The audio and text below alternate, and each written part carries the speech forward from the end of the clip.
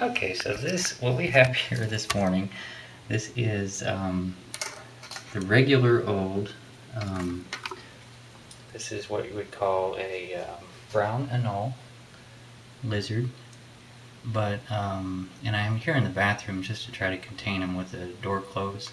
There's all kind of little crevices and things that they can run into.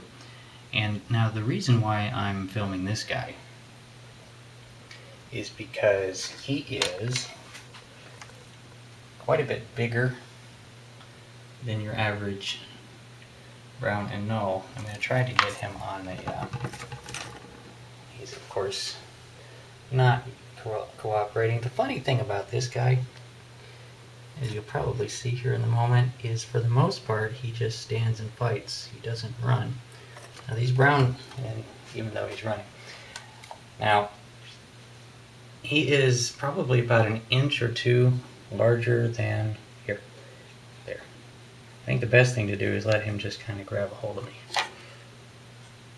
Yeah, you got me, you got me.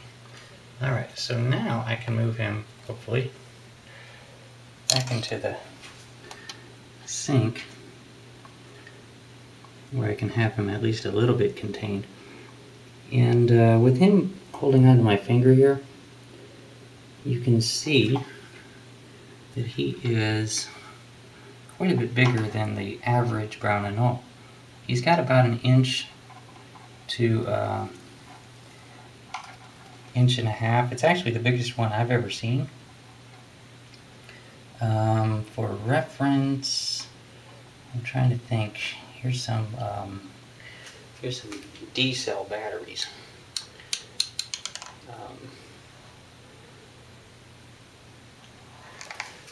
That gives you some idea of the size of this fella. And this is actually how I caught him. I caught him in somebody's backyard, and it was a yard that was actually, they own a lot of cats. And you can see it's absolutely about as wide as my finger.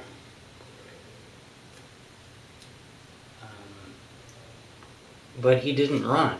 I went to try to catch him and he didn't run for me. And he basically did this. He just kind of stood there, and as I got closer he opened his mouth, and when I got too close he bit me, and then I took him home, and he actually never let go. He eventually let go, but I brought him 2 houses down and all the way in the house, and he was still latched on, which is something that they do. When cornered, they'll bite, but this guy just bites and bites and bites. We've had him in the critter keeper for a couple days, and anytime you get near the critter keeper, he just very calmly opens his mouth and threatens to bite you.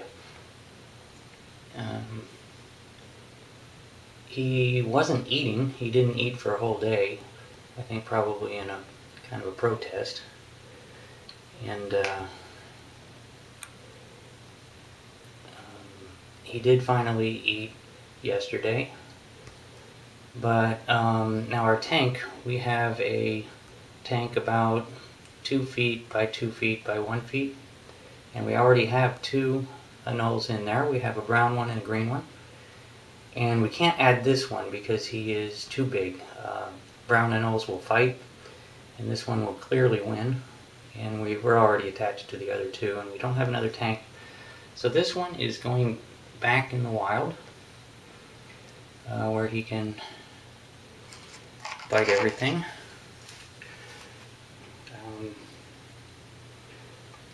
But, you know, I wanted to film him before I put him back. He's a big one. I'm back in there. I'm putting him in the sink just to try to contain him just a little bit. With the slick sides, I was thinking he might stay in there, but not so much. And he's pretty calm. Pretty, as you know, you might see him being a little bit jumpy, but he's very calm as brown anoles go.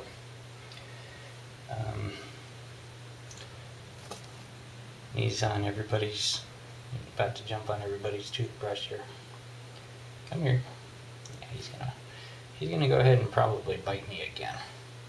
That's what he does. He likes to bite. He's a biter. Anyway, that will pretty much do this video. I'm going to catch this guy and put him in the cage and take him back to the wild. But I wanted to share him. There he goes again. Oh yeah, get me. Yeah, yum yum yum. Anyway, thanks for watching, everybody. And stay tuned. More bugs, more lizards, more anything I can catch. It's not poisonous. And we'll talk to you later. Bye.